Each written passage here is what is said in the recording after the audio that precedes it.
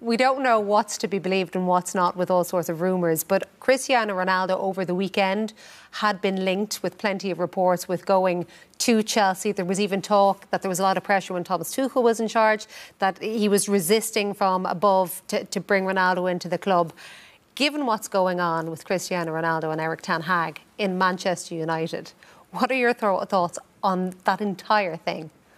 Well, if I was Graham Potter, the last person I'd want at the club is Cristiano Ronaldo. I think he has a good array of forwards there already. As we've seen at Manchester United, if Ronaldo's not playing, he can be a problem.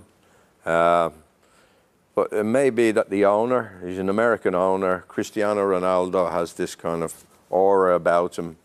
He might be saying to Potter, I don't know, he might be saying, do you fancy Cristiano? Is he saying more than that? And is Potter in a position to be able to say, absolutely no way? I think so now. I think he's shown in the few months he's been there, he's well up for the job. He has no ego. He's a very down-to-earth guy. He calls it as it is. And as Stephen said, he seems to be giving everybody a chance in the squad, and they're all buying into what he's doing.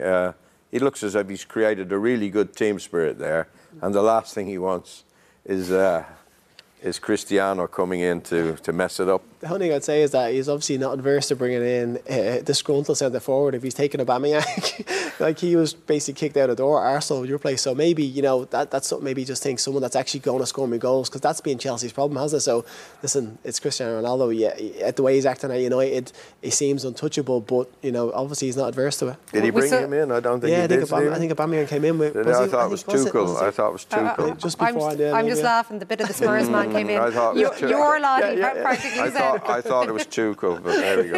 Anyway, let's move